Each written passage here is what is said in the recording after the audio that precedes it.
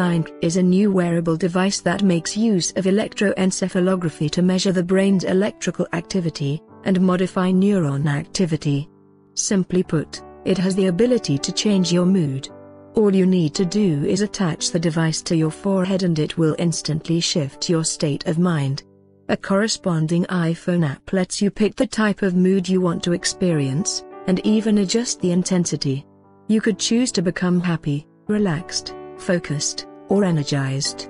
And the best part is, you get to do it without using drugs, energy drinks, or alcohol. The device is based on neuro-signalling, a process in which ultrasound waves are used to communicate with neuron connections in the brain, causing a person's mood to alter. The device will send electrical signals or ultrasound waves to the specific areas of the brain that are centers of energy, concentration, and relaxation.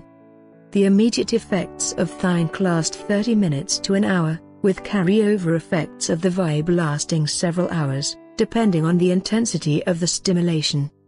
The Thync settings can be tweaked via an accompanying smartphone application. The company that developed Thync was founded by engineering and neuroscience experts from Stanford, MIT, and Harvard. They spent $15 million on research and development, with the sole aim of coming up with a device that taps into the brain and modify its activity. The first ever Thync device was officially launched last Tuesday, mostly receiving good reviews.